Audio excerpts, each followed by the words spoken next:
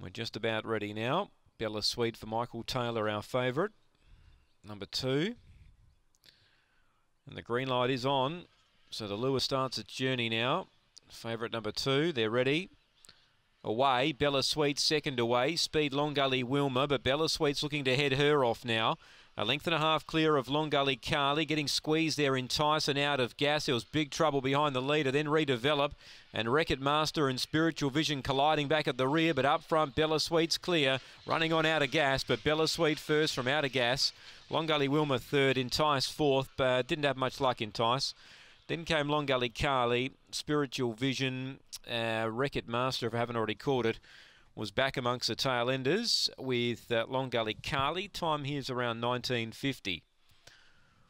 So the winner, Bella Sweet, number 2 for Michael Taylor. Too good for 4 out of gas, who finished on well. And 1 Long Gully Wilma holds third ahead of Entice. 2-4-1-3, take note. 2-4-1-3. 19:50 the run. So there was trouble behind that leading pair, and Bella Sweet was able to get clear out of gas, charging home into second. So the margin here, a length and 3/4. It's 2-4-1-3 on race 6 at Angle Park.